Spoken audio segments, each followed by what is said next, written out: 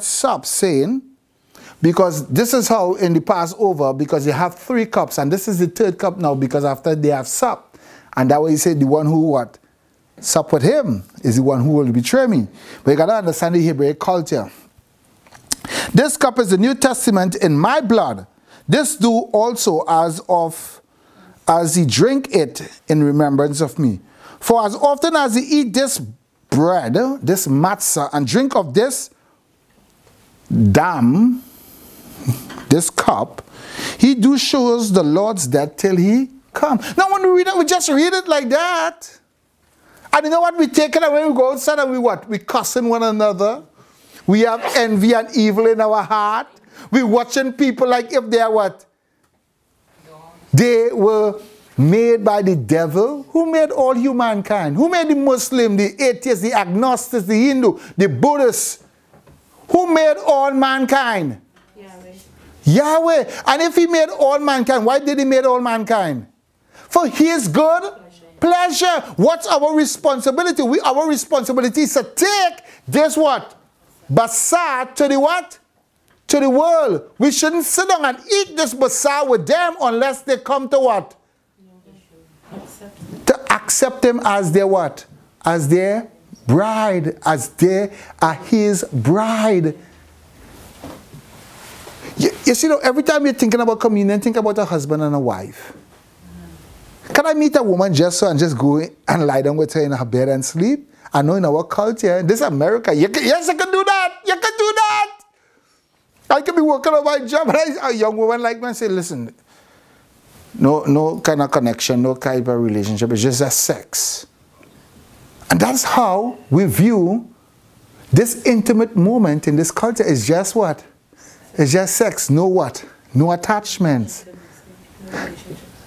No, here, and that is what our culture is actually breeding. This is why pedophile, all these things are becoming legal in our culture. Now watch what Paul just spoke about in Corinthians 5, right? Mm-hmm. Look at what he told them in Exodus to ready yourself, meaning you got to ready yourself. No, you got to clean out your house. You see, when you understand they say that from the 11, you got to clean your house. The wife's responsibility is to clean the house. We're not ready. The man's responsibility, but the wife always clean the house. The wife also is given the greatest position is to light the candles. Who's the light of the world? Yeshua Mashiach. It didn't come by man. It didn't come by the authority of men, but it come by what? The birth of a woman womb. Her seed shall bring redemption unto all mankind. A divine impregnation, not by the seed of man, nor by the will of man, but by the seed of a woman and the will of God.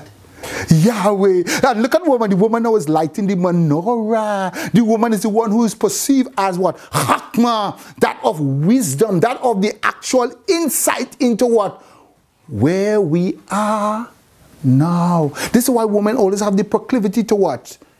To the Creator, towards truth. This is why we as men ought to guard our wives, guard our children, guard our young women, watch them, teach them so that they are not tricked into what? Deceptions and lie in this culture. When they trick into lies and deception, what happened? They destroy their husband's body. They destroy it. So now, hear what he says. But I'm going to go here. Wherefore.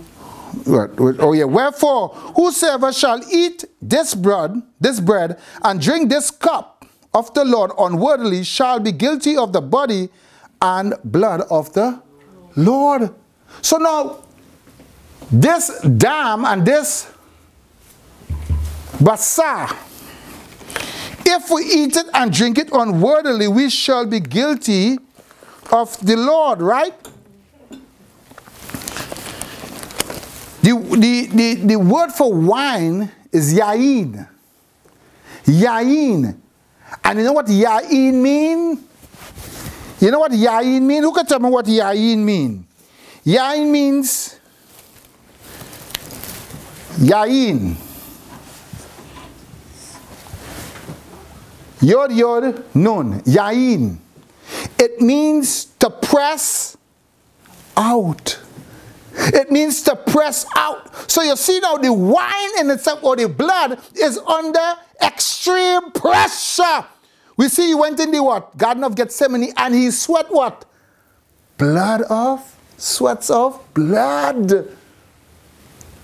So we see everything is so symbolic, because the pressure that is placed on that olive in order to produce the beautiful, sweet, nice, loving wine. This is why his first miracle was what? Turning the water into wine. Great significance in that. Another teaching. The matzah. The matzah.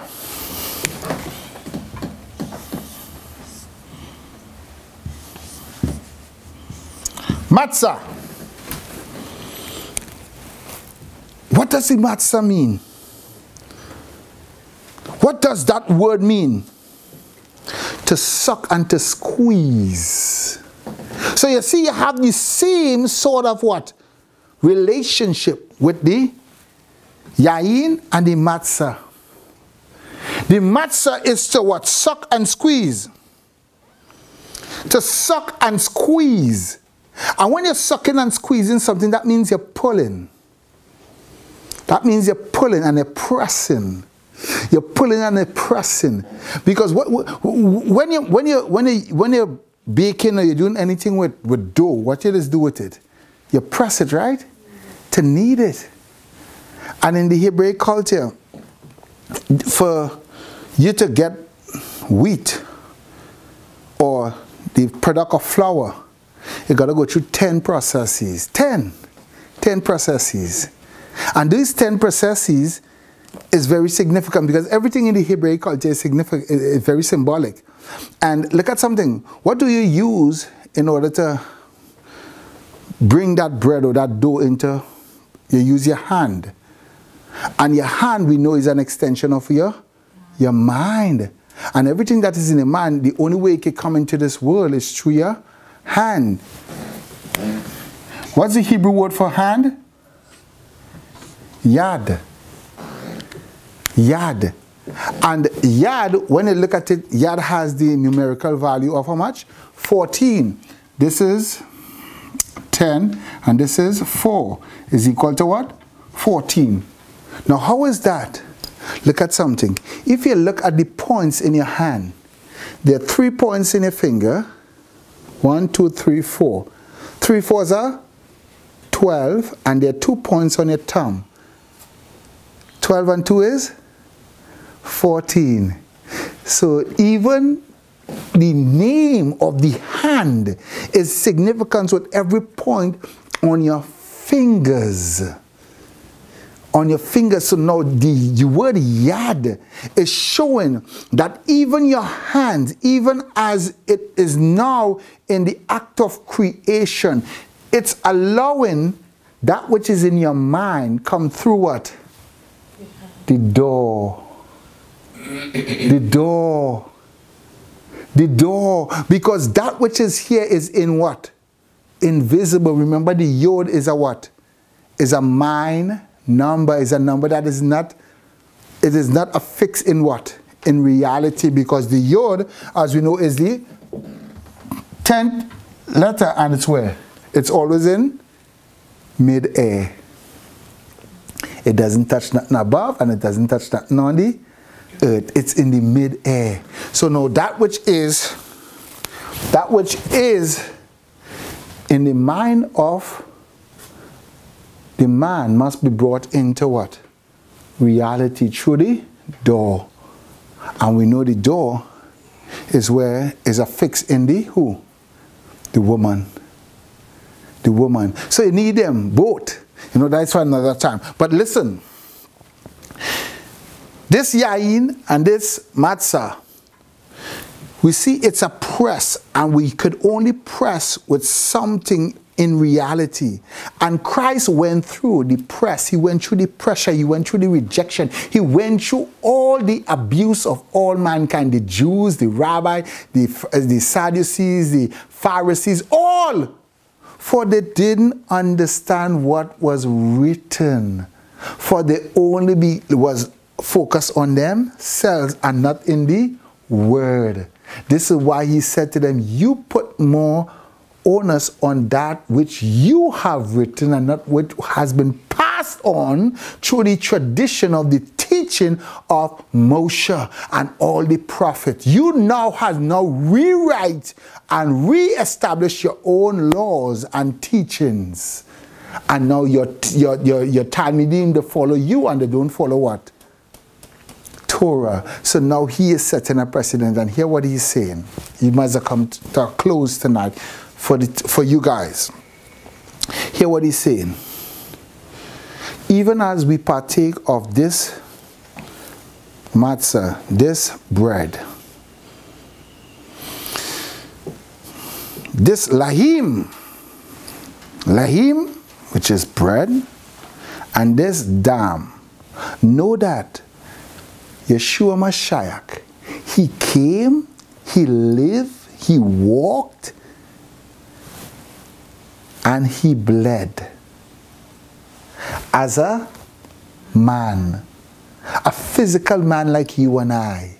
And that flesh, that bread that they ate on Passover, he said, now do this in remembrance of me. Do this in remembrance of me. So now every time we break this bread, we are now bringing to remembrance that he chose to be broken. The wav, conversive, is now broken for you, for all of us. He is broken for all mankind, the Hindu, the Muslim, the Buddhist, the atheist, the agnostic,